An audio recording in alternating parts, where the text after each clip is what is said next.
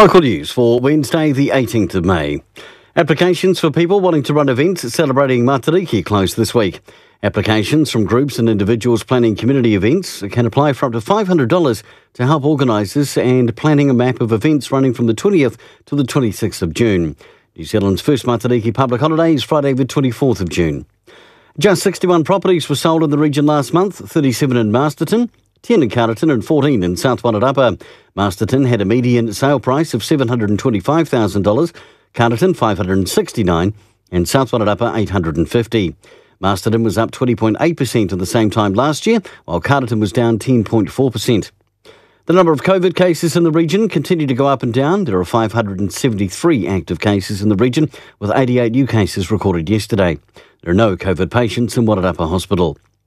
In sport, the first round of netball following grading gets underway this Friday night as Waikato play Celtic, Gladstone play Greytown, while Saturday sees Carterton take on Harcourts. For local news and sport, I'm Brent Gare.